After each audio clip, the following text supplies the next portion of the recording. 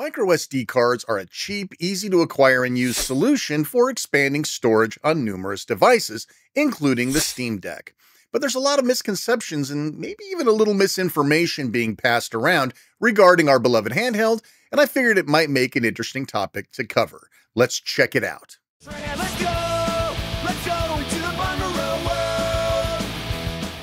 Demystification number 1, all cards are created equally. Now, we're going to address fake and bad cards later, but this statement couldn't be further from the truth. Even when speed ratings and specs appear to be the same on paper, there are many things to consider, including warranty and build quality. A trustworthy company is going to warranty their cards well, while a sketchy one may likely have little to no warranty. Build quality can impact so many things like heat tolerances and lifetime rights. Obviously, this is hard for a consumer to determine, but sticking with a known name brand like SanDisk or Samsung will likely ensure you're getting something worth using.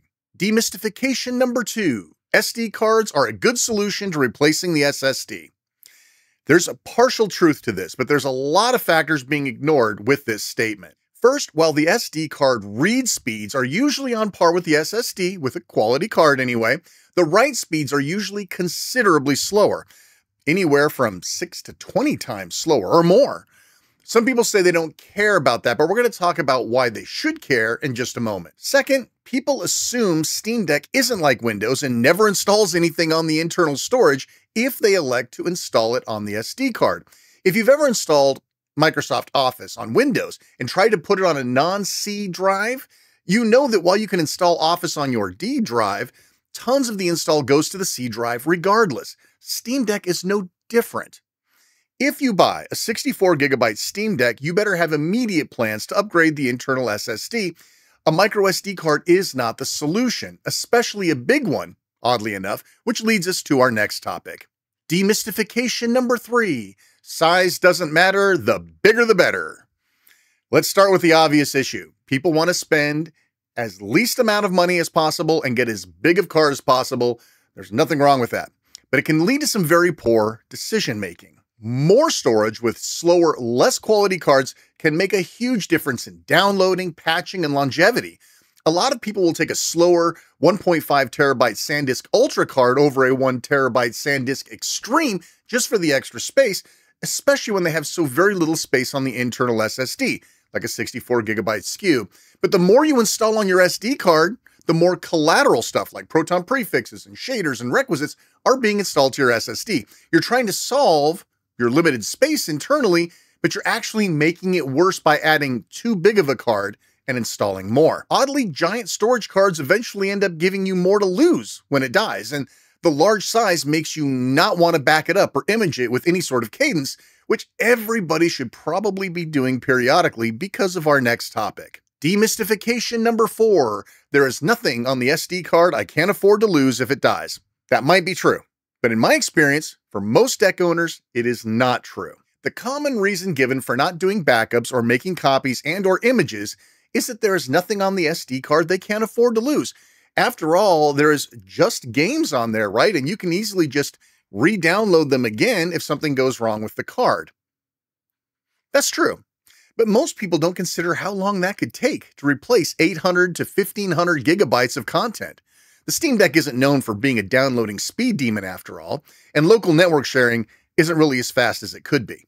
But even if that is true, it is my experience that people have more on there than just game binaries. These include things like game mods, some of which are a huge pain to apply, or custom INI files hand-tooled to make the games run better. God forbid you have your emulation folder on there with all your emulators, ROMs, and BIOS, often crafted at great personal time and effort. Have you ever scraped 17,000 emulation titles for artwork and media? Hours, days, or even weeks of effort are sitting on that fragile SD card, waiting patiently for end of days. We see it all the time on Reddit with headlines like hundreds of hours lost on my dead SD card. Maintaining a backup or image of that card, strongly recommended, especially if you have a crappy or quoted internet, or if you've put a lot of love into the customizations there. And if you're running Windows off that SD card, backups should be mandatory. Demystification number 5. Speed doesn't matter since the deck is capped. Ah, yes, the old SD card doesn't matter because the deck speeds are capped at 104 megabytes per second.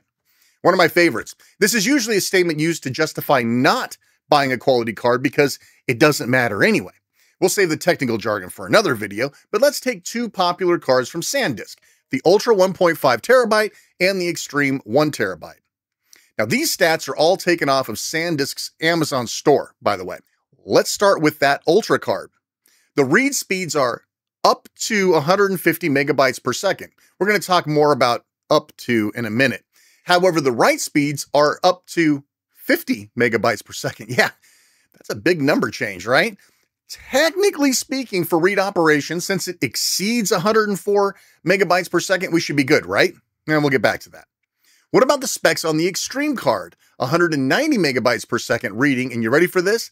Up to 130 megabytes per second of writing. Damn. Now let's talk about what up to means. That's legalese for you're never going to see it that fast regardless of device. So in order to actually see the difference, we're going to need to run a benchmark on the deck itself, of course, on both. Reddit user Flaster Crackets has done the legwork for us. Let's see what that looks like. The Extreme outperforms the Ultra on pretty much every level, including reading, which is why you can't trust the up to numbers. The Extreme at 93 megabytes per second is closer to the max 104 megabyte speed that the deck is capable of. And while 83 megabytes per second isn't anything to scoff at, this completely debunks the myth that read speeds don't matter between cards, because they do. Of course, the data is rarely sequential, right? Looking at the random reads, well, they both suck, but at least the Extreme has a good healthy 10% lead over the Ultra. Why do I not recommend the Ultra and always recommend the Extreme? It's because of the writing speeds. Looking at the benchmarks is all you need to do. 50 to 100% better write speeds across the board, even with the dreaded random writing. You need to care about writes for two reasons: downloading and patching. Downloading from a web browser and downloading a game from Steam are very different evolutions. What's more, patching a game for an update is a brutal process, where random write speeds are very important. If you take a game like Baldur's Gate 3 and put it on an SD card, the patching process could take almost forever because of the random write speeds. Now imagine it being 50 to 100% plus slower on the Ultra card. People already complain about the number of updates. Now imagine them taking double the time to do so. Yuck, just pass on the Ultra, get the Extreme. Demystification number 6. Steam Deck not formatting a card does not mean there's something wrong with it. Technically, this is true, but I feel more data is required to understand this properly. Most devices, including those that run Windows, do not properly format drives when they're asked. They perform what is known as a quick format, because real formats take a long time and they assume that the card is good and you just want it to appear wiped and reused. There are full formatting features on most devices, but you have to do something special to make that happen. On the deck, it does a proper deep format each and every time, making 100% sure that the storage device is actually good and not bad or fake. If your deck fails to format the card, Houston, we have a problem. That is true probably 98% of the time. I have seen some weird-ass edge cases where you're able to use another deep formatting method and it works, but the odds are in favor of that card having something wrong with it. People love to ignore the warning signs of their SD card being bad or failing. I get it. Nobody wants to do a messy return and wait for a new card. But do you want to find out about it right now that there's a problem with the card, or after you put hundreds of hours curating the ultimate emulation collection, or spend 100+ hours downloading 500 gigabytes of data, only to find out your 1 terabyte card is really a fake 512 gigabyte one? It is reasonably safe to assume that if the deck won't format it, you need a return and you cannot trust it moving forward. Demystification number 7. There is no difference installing a game internally than on the SD card. 100% not true. You should have figured that out by now. The internal storage is going to be exponentially faster writing and still faster reading. Download time, patching updates time, and even load time and performance of games that stream assets during play can be impacted. Now, granted, in most cases, load and play times are within a margin of error. But when you have to do a 37 gigabyte patch on your 130 gigabyte game on your SD card, you're going to wish you installed that internally. Demystification number 8. I bought the card on Amazon, so I know it isn't fake. Another one of my favorites. There's no way the card could have a problem because the user bought it at Best Buy, Walmart, Amazon, fill in the blank store here. Simple fact is, being new is not proof against a manufacturing defect or issue out of the box. It's just possible for something to be DOA out of the box. Doesn't matter where you buy it. Now, I can honestly say I've never had a DOA one out of the box, but it doesn't mean it cannot happen to you. Now, what has happened to me? A fake, rebranded counterfeit card sold and shipped directly to me by Amazon. Of course, eBay, AliExpress, others are all loaded with fake and fraudulent and bad cards for resale. Buying at a local brick and mortar gives you the advantage of being able to return it immediately if you encounter any issue formatting the card on the deck. And you probably should, based on the previous topic. Amazon has a great return policy, but it seems to be getting harder and longer, giggity, to get returns done from Amazon. So what did you think? Any of this new to you? What did I miss talking about with regards to micro SD cards? Leave a comment down below, and while you're there, we always appreciate your like. If you enjoy our content, consider subscribing and tapping that bell for us. I'm Shane R. Monroe. Thanks so much for watching. Until next time, take care.